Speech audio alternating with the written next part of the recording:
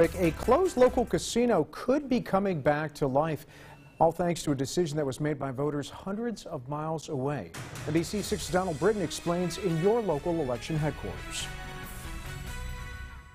On Saturday, voters in St. Tammany Parish said no to a proposal that would have brought a casino to that area. The license was to be moving south from DiamondJacks. The problem is if you've got a market that has a sufficient number of casinos to service customer demand and you want to move a license, where do you move it? And because Louisiana has limitations on that too, it's got to be in an approved parish for riverboat gaming, and it has to be on an approved waterway.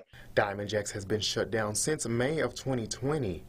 The license holder, Los Angeles-based Peninsula Pacific Entertainment, planned to use it at a $325 million resort casino in Slidell. With that plan failing, many question what will happen to DiamondJacks. State law says the license has 60 days to be put into use. They will work with state regulators to demonstrate their suitability to reopen, that they have the equipment in place, they have the people in place, they have the processes in place before the regulators will give their consent for them to resume operations in that location. Duty says if they're not going to resume operations, they will have to notify the board of another proposal or their intent to surrender the license. He feels the Shreveport-Bossier market can handle DiamondJacks' return. The market did have 6 boats in it prior to the pandemic.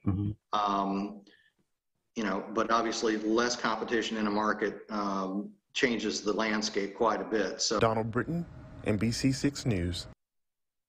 Donald, thank you. St. Tammany's referendum failed with 63% of voters saying no.